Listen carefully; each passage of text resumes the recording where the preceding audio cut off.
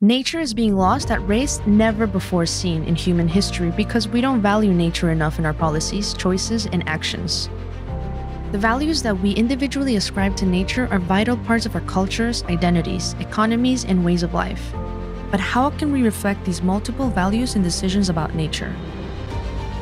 On 11 July 2022, the Intergovernmental Platform on Biodiversity and Ecosystem Services will help answer these questions with the planned release of the IPBES Assessment Report on the Diverse Values and Valuation of Nature.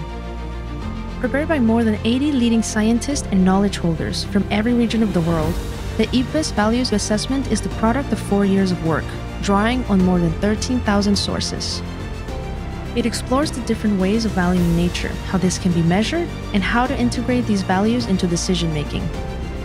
IPBES, Science and Policy for People and Nature.